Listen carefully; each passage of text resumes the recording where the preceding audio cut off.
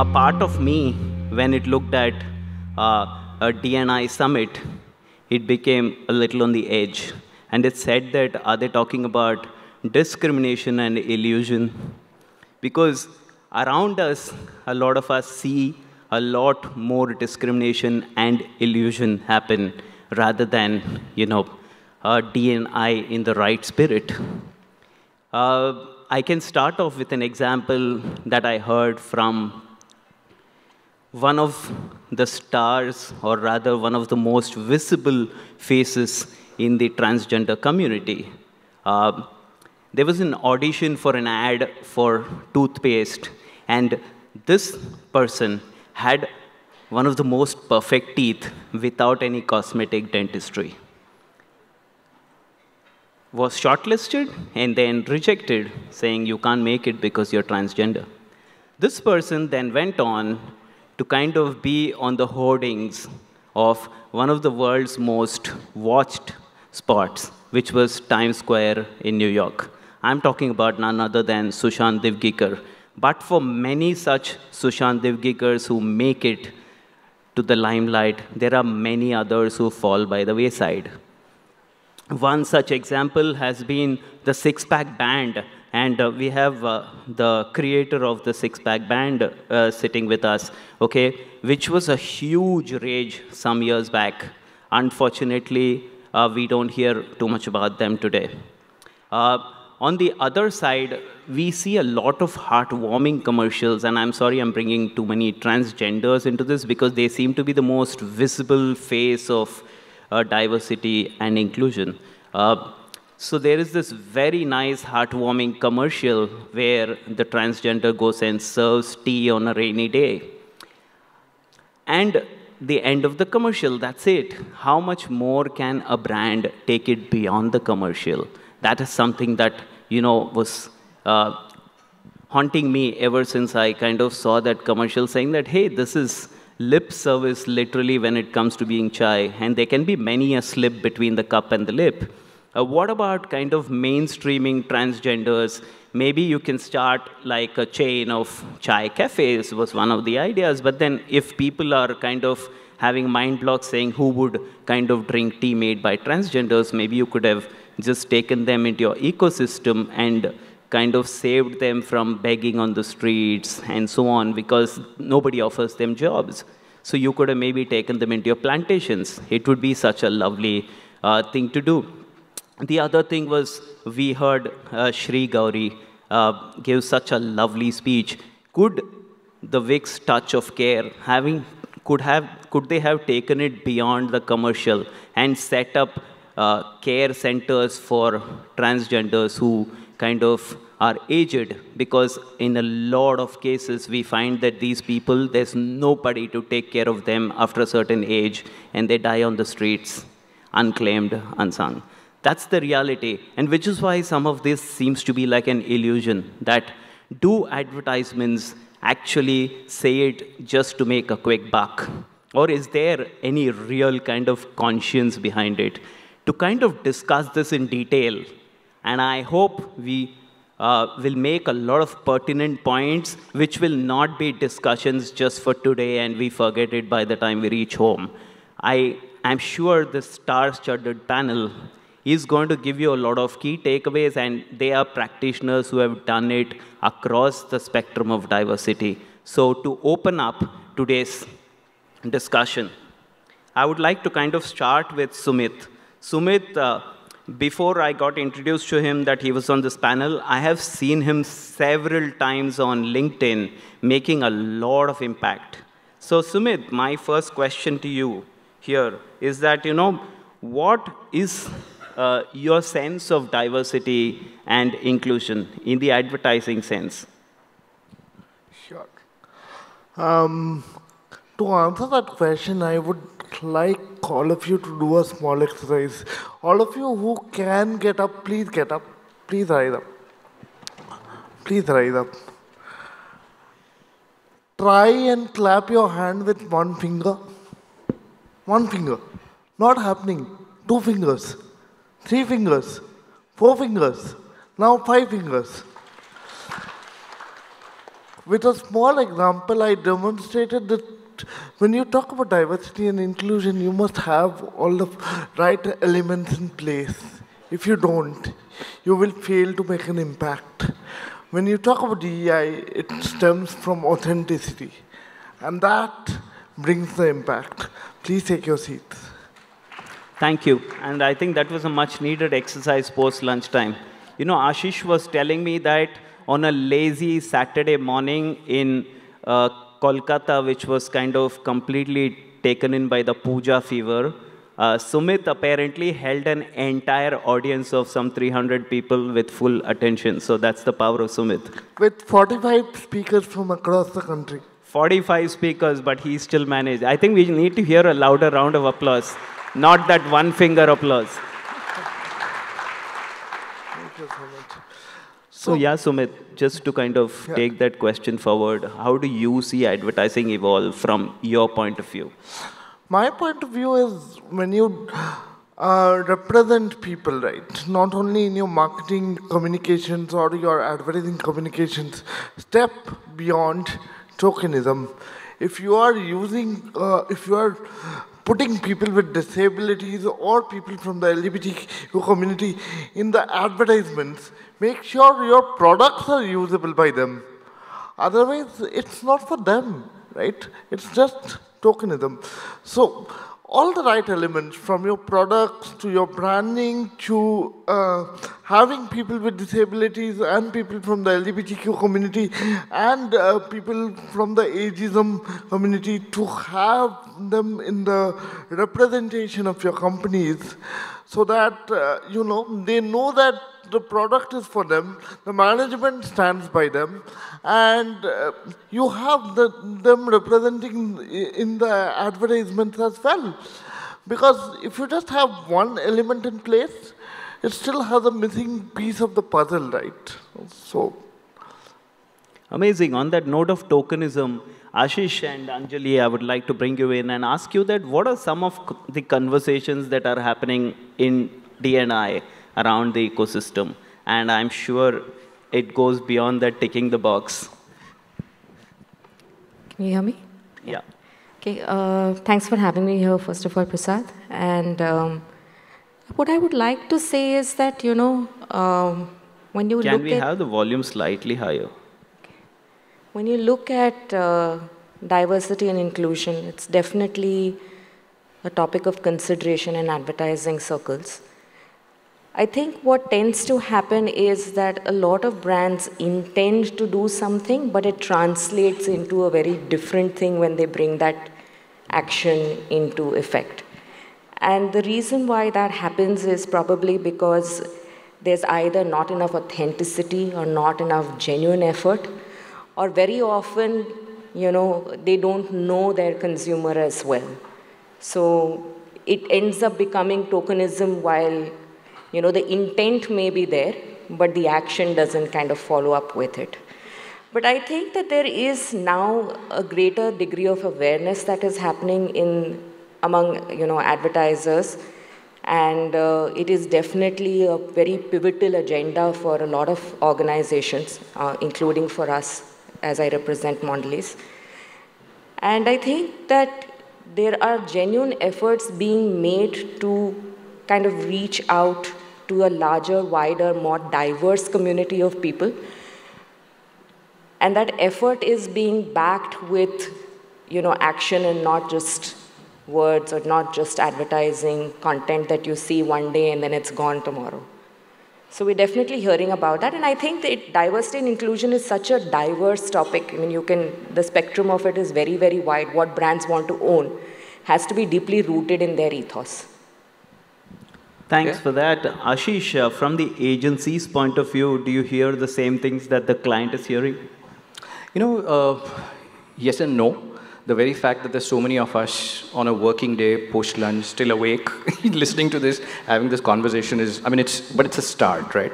It's like I think the Kantar study told us that in spite of some of the data that looks kind of, not so hot, but we are still benched against the world, still progressing. I think Kenna's made a point about how advertising has a long way to go versus movies. I come from the world of movies, and I can tell you she's wrong. I'll give you just some crazy data points, and since you're talking agency, I'm using the creative lens, that we are the largest producers of movies in the world, right? We've been making movies since 1913 when Raja Harishchandra, the first silent film, came out. So 110 years odd. We make about 1,500 to 2,000 films every year across languages, Hindi, Punjabi, Telugu, Oriya, etc. So till date, we've made upwards of 50 to 60,000 films. Here's one data point. Out of those 50 to 60,000 films, how many films had, and I'm just using one part of the spectrum because it's so wide, how many films had disability representation? Take a wild guess. And I'm not even talking about films like a Tare Zameen Par where the lead or the main protagonist, my name is Khan. I'm even talking about side character, like Farida Jalal in a wheelchair as Hero Ki Behan behind Amitabh, okay? Less than 250 films out of 60,000. That's 0.005%. That's like the number of giant pandas in the world, 1,800, versus the total animals in the world, which is billions. It's like the distance from this chair to the moon. Not taking into account the BKC traffic, right? So now if I had to add one more data point in there, how many of those portrayals were played by actually disabled characters? Less than 11. Less than 11. That's 0.00022%. That's like one can of Coca-Cola in a Olympic-sized swimming pool, right? So forget underrepresentation. It is not represented. But since Prasad, you brought up what are the kind of conversations happening? What's more dangerous than non-representation or underrepresentation is misrepresentation. I think Anjali used a lovely term as we were chatting about something called pity party. And it's so true. When you look at reality shows, there's this, the whole bechara narrative of Andhi Ma, Vidwa Behan, like violin baj raha hai, waves are lashing against the rocks, piche Arijit Singh ka gana.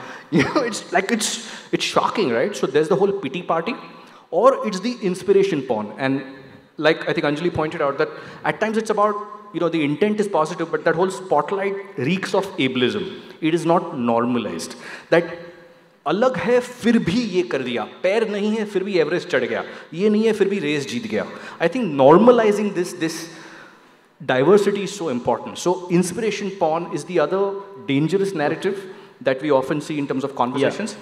And the third and the most dangerous, I think, a few of the panelists, Kanika and Shigoriji kind of pointed it out, that the most dangerous of the lot is the most insensitive one, where differences are played up for humor. No disrespect, Rohit is a friend, but you look at the whole Golmaal franchise with Tushar Kapoor's character, or playing up disability for comedy, ke main uncha sunta hu, main haklata hu. I think those are the kind of narratives which are dangerous, which fortunately is starting to change, but movies are way, way behind where advertising is. At least there is, for all it's worth, even if the intentions are being woke today, and the fact that you get called out on the internet if you're not sensitive, the fact that those conversations are happening and people are waking up to that is great, but hell, okay, long way to go. Okay, so we'll bring in the pity party point again, because that's been like a key term that even I picked up during lunch. How many of you hearing a bad echo? I think when Ashish was talking, it was like those political rallies, and I'm the one dressed like a neta. So if you can, please try and reduce the echo. Taking on from where Ashish left us, I want to move this conversation to Anirban and actually ask you that, when an agency sits down with a brief, what are some of the fears that actually happen? Are you kind of afraid to push the envelope beyond a point, saying the client is not going to buy this? What are some, internal pressures that happen from the agency point of view? I don't think there's anything really sensational there. I think most of the time it's probably a sort of a default mode, right? Because most of the time it is about the product. You're trying to demonstrate or dramatize a particular benefit. Having said that, I think there are 2 or 3 things that comes to mind. I think the first big issue, Prasad, is that somewhere in our head we have this narrative of we want to build desire, right, for your product. And it seems like it would be better to, just do it in a manner which, is largely mainstream, majoritarian, and so on and so forth. I think the other part is, of course, this is a long time back, but we are like the image makers, right? So you're trying to project. And now I think there is this huge proclivity towards creating this thing about positivity. Everything has to be about, look very good and, a perfect kind of a thing. And I think these are some of the things that really, I think, inhibit us or don't even, let us start in the right way. We don't even start the conversation. But I think the one single thing I feel we are missing out on is that we need to start on this early. You mentioned the brief. I don't think brief stage we are discussing any form of inclusivity. I don't think it's on the agenda. And I think that is where it needs to happen. Even if sometimes it does happen, I think a lot of it comes from the creative team. But it's, as a strategy person, as a planning person, am I thinking of this as a powerful way? Either to differentiate, my messaging, because I can tell you, I've spent a lot of time on the field, that's really where it is. So, Raebareli, Sangli, Mumbai, nowadays people struggle to remember ads. It was not so, and I've been doing this for 2 decades plus. You go and people will tell you about ye tha, wo dekha tha. Now there's a really, kind of struggle. So I just think that from a pure recall perspective, we need to tell more authentic human stories. And I think once that sits into our systems and our processes a lot more, I think we need to start from a DEI default rather than a desire default. And I think that's one thing. And the last sentence on that is, I think today we are seeing in our Meaningful Brand study also that people want collective benefits. We can work towards, desire is not only about my desire as an individual. I think we all desire a better reality, and that's become very real for people. Okay, if I can bring Sumit in, okay, bringing, a diverse set, maybe people with disabilities, etc., into the picture. Is that being used as an emotional hook? And if that is indeed the case, is it fair? See, again, advertising has always been a numbers game, if I look at it that way, right? And if you look at the media industry in general, not just advertising, it has always been about hooks, right? If you don't get by hook or by crook. If you don't get the person to read the article, you won't get eyeballs, right? And eyeballs matter the most, so people resort to clickbait. So that is where they play the emotional angle to get emotions out of people. Now, I wouldn't say it's completely fair or unfair because it has both sides of the coin. One is it gets people to watch. Unless people watches it, you can't discuss whether it's good or bad because nobody has watched it, right? If nobody is watching it, you won't discuss about it, right? So, everything, every possibility about disability has two sides of the coin. If I might bring up the conversation that why are there not too many people with disabilities in advertisements, right? One of the answers to that might be there is no data, recent data, about the number of people with disabilities in India. The last census survey was done in 2011. And if I look at it, that time there were 5 disabilities, according to the People with Disabilities Act, Persons with Disabilities Act, 1995, right? Now, according to the Result Act, there are 21 types of disabilities. If I might give you a conservative estimate, there are around 8 to 9 crore people with disabilities in India.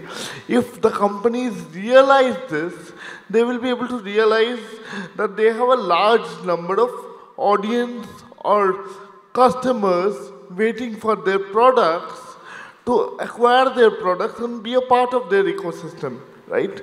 So unless there is data or there is numbers, even brands won't be interested because let's be real, at the end of the day, they are doing business, right? And they need to survive, to rack up profits, right?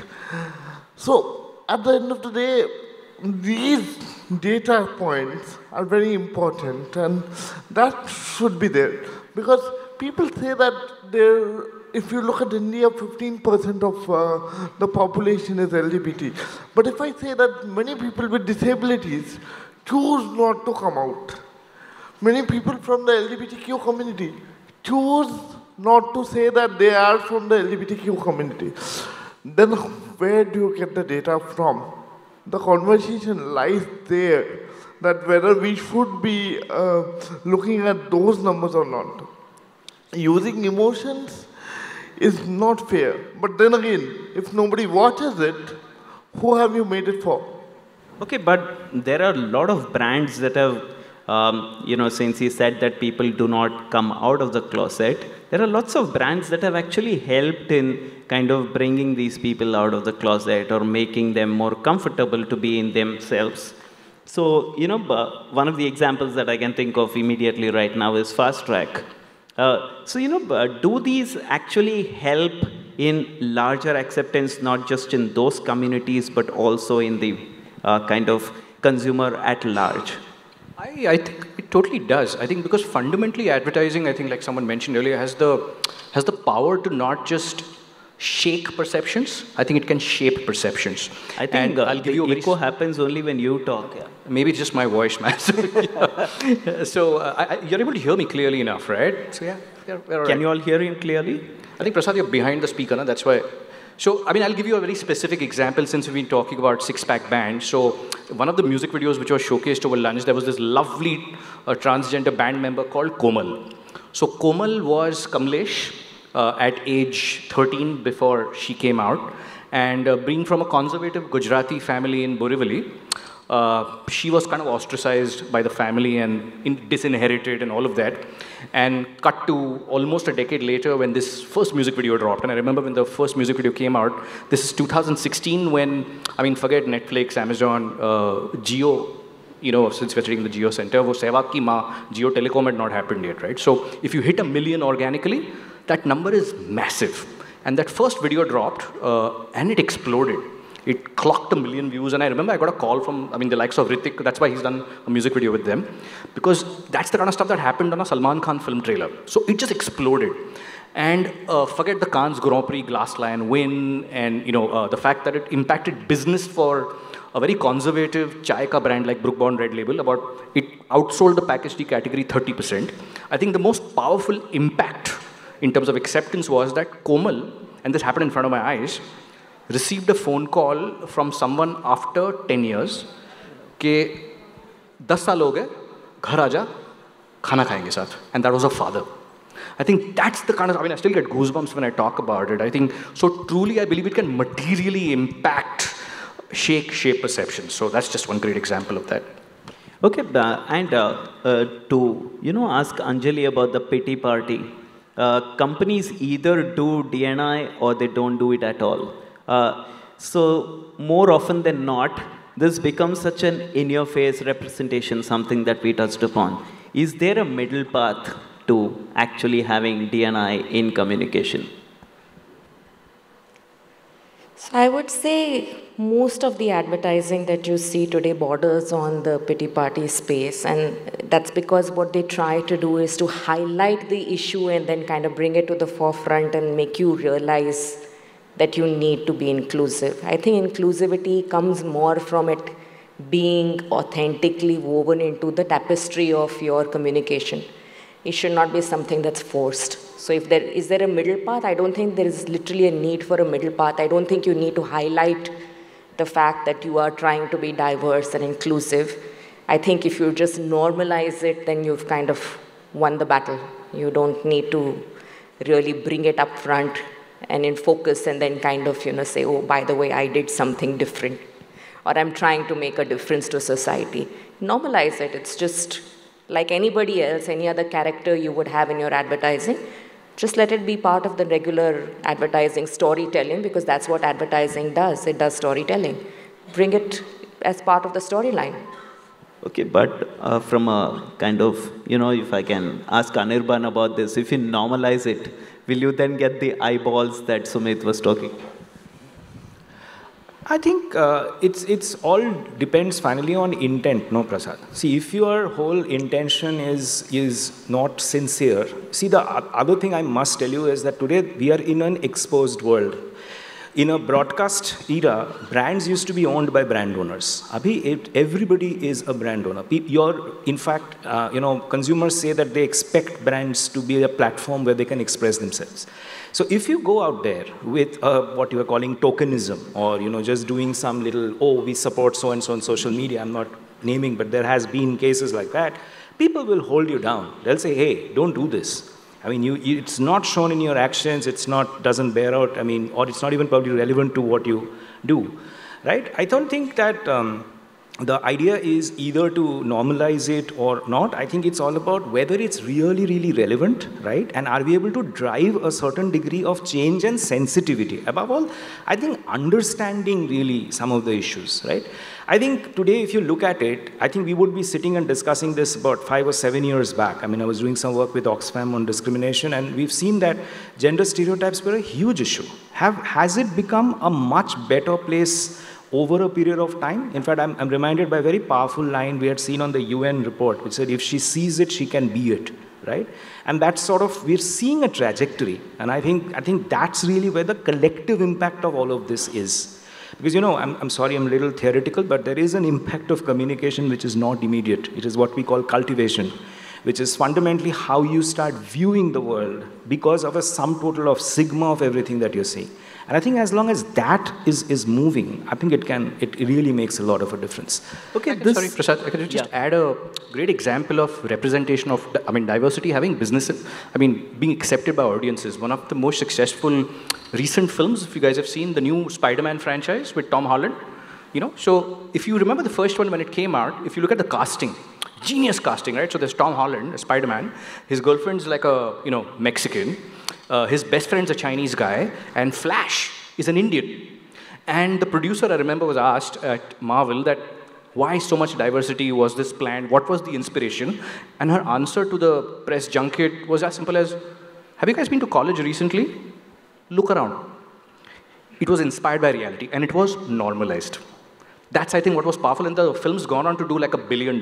So yeah. Absolutely, I think normalize it. If you walk, it's just, and I think Sumit, like he rightly pointed out, right? The numbers are so under-indexed. Because we're only still talking visible disabilities, right? Stuff that you can see. And that number itself is like it's 20% of the world. That's a fifth of the world's population.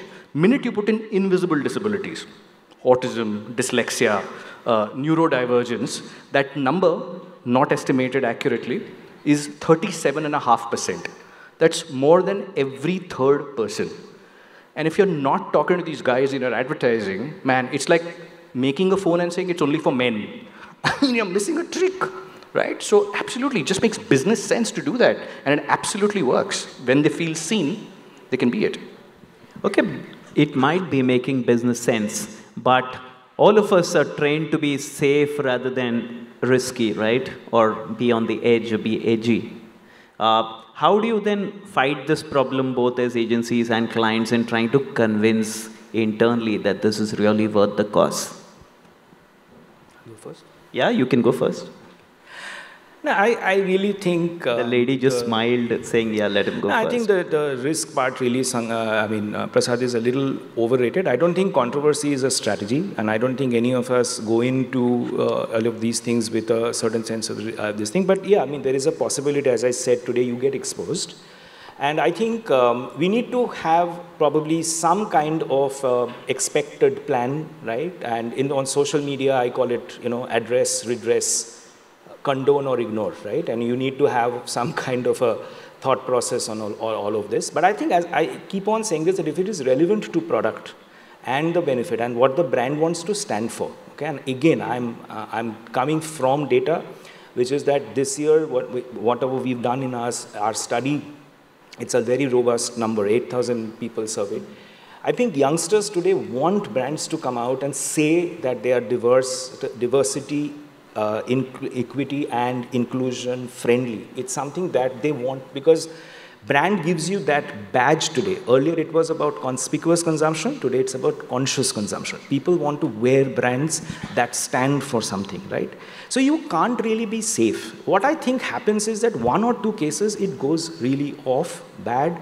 Certain people, take umbrage, but I don't think there's any way to budget for it really. You can probably just, because you have to go finally with what I call conviction. If you're not convinced about what you're doing, if you're like, ki, acha, ye karke dekh lete hain, you are going to retract, right?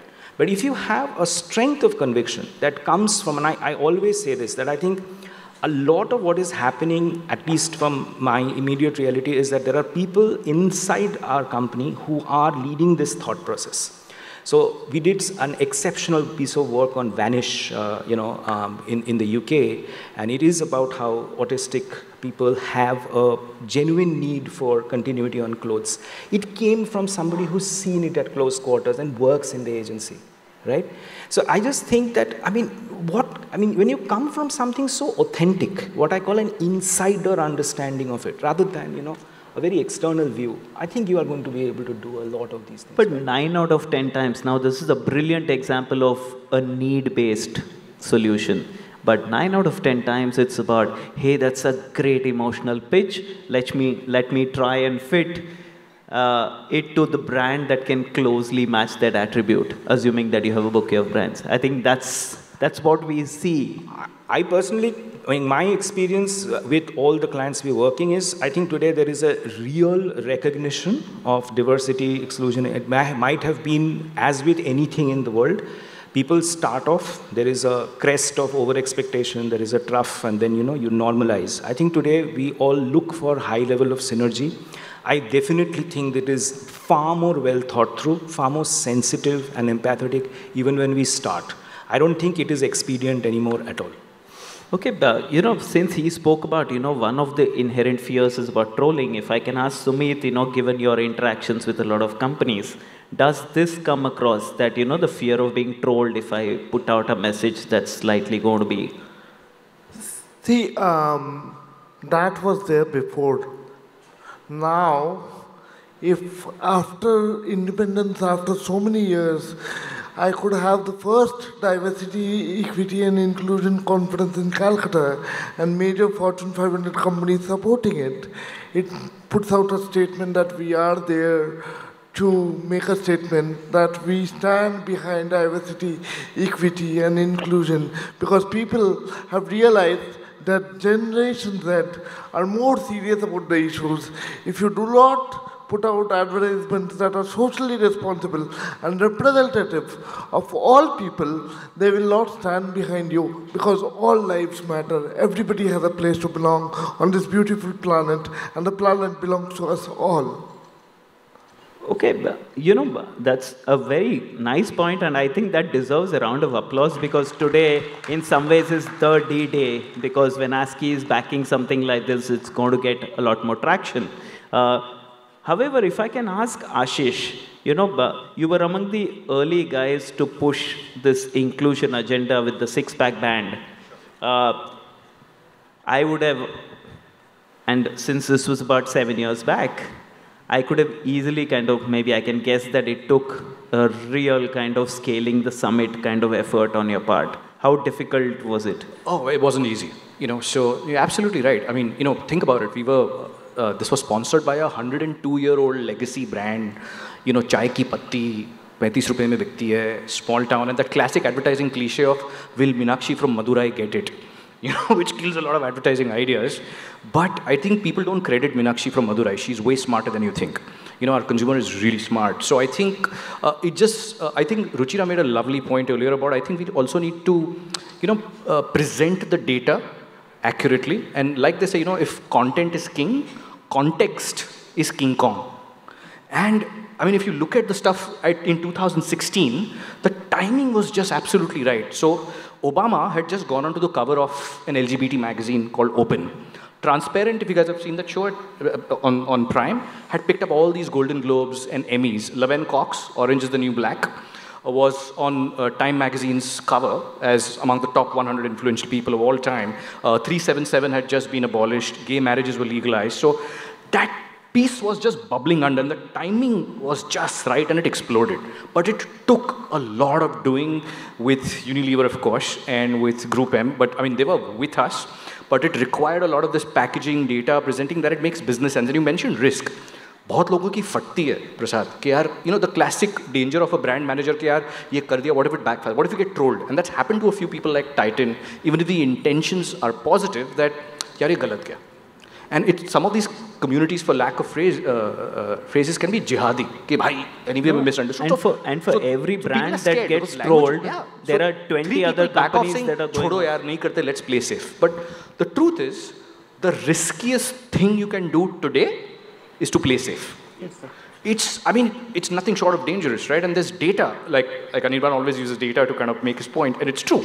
If you look at the most recent Wunderman Thompson study, 71% of Gen Z talks about how if you don't have progressive portrayals in your advertising and your content, your brand is going to be irrelevant.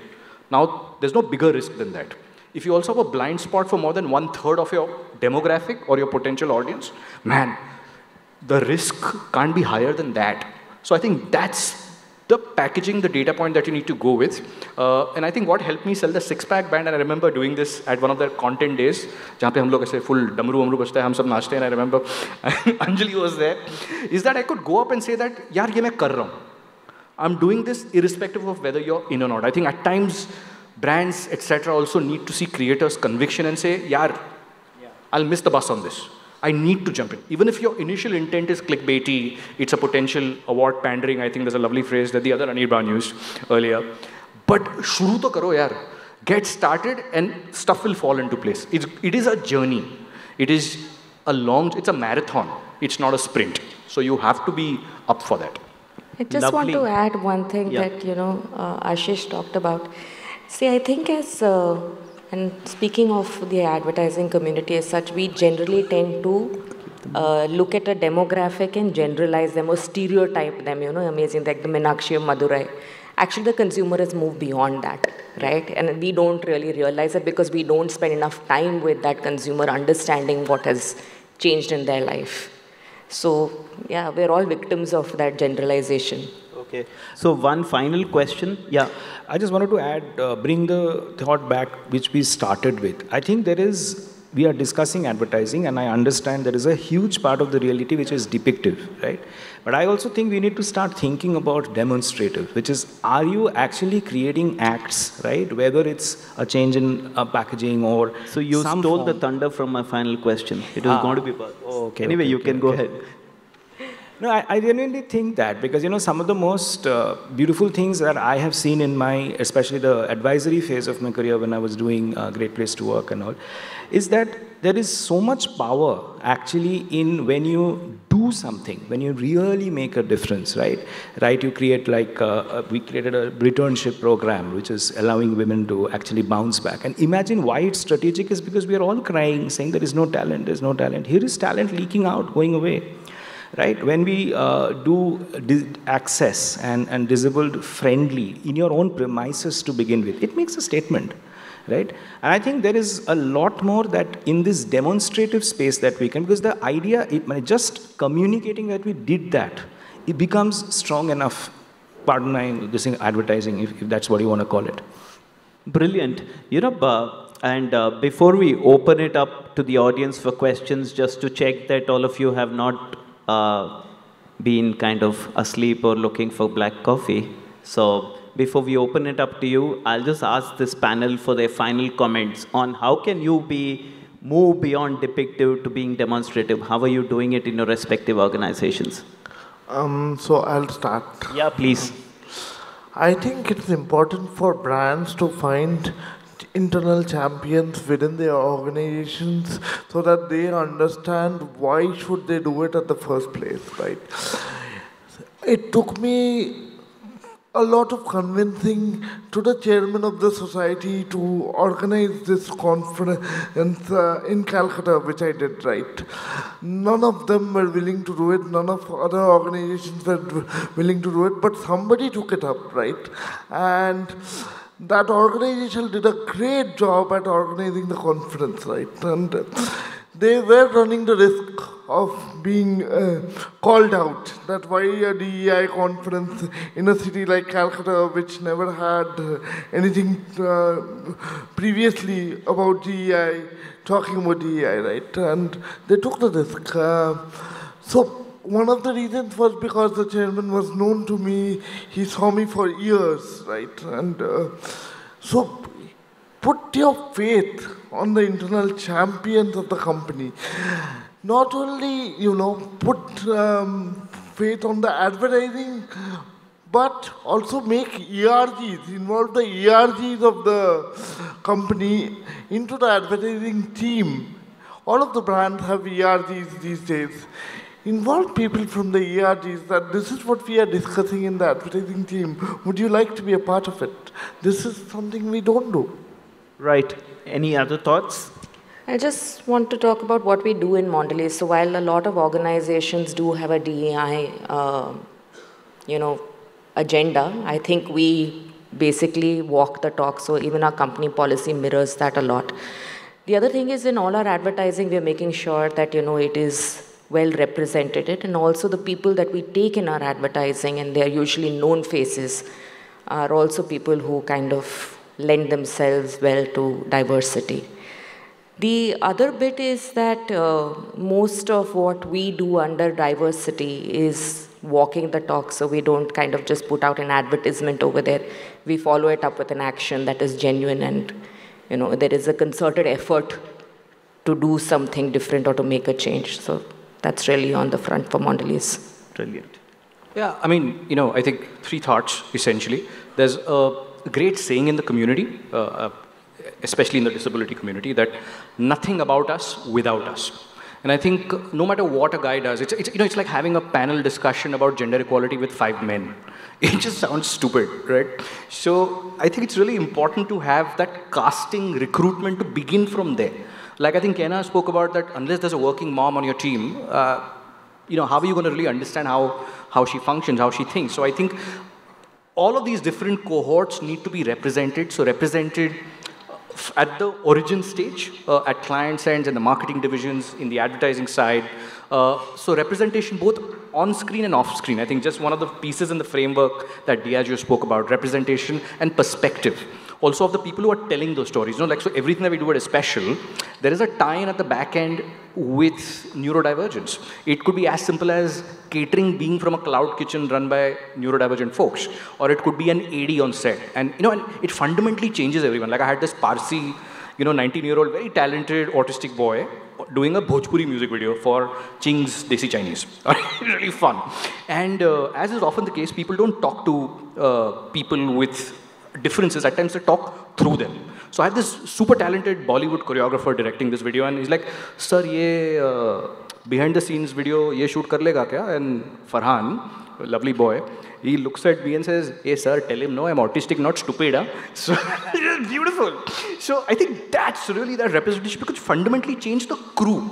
It changed us as people of how to, like when we did Six Pack Band 2, which was neurodivergent kids, I think just the things of, make the place sensory sensitive, of coming down to the kids' eye level while talking. And Bollywood mein dance choreography hoti hai, to speaker matlab Ganpati level pe bajta hai. So keeping it a few decibels softer, just simple things like that, it just changed each one in the crew. So representation on and off screen, first and foremost. 2, accessibility. And that's not on anyone's radar. Now, if you look at accessibility, accessibility is not just a ramp. It's not just subtitles. But I think the streaming business has also already jumped forward in just the fundamental way of bringing in alt text and all of that. I don't think there's a standardized mandate of bringing that in.